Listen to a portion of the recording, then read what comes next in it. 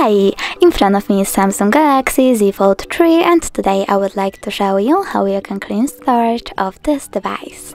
Start by accessing Play Store and tapping on the search bar.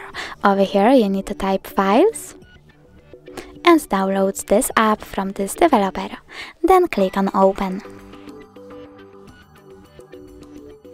Now just continue, click on Allow and tap on the switcher next to allow access to all files. Then you need to go back and select Clean at the bottom left corner.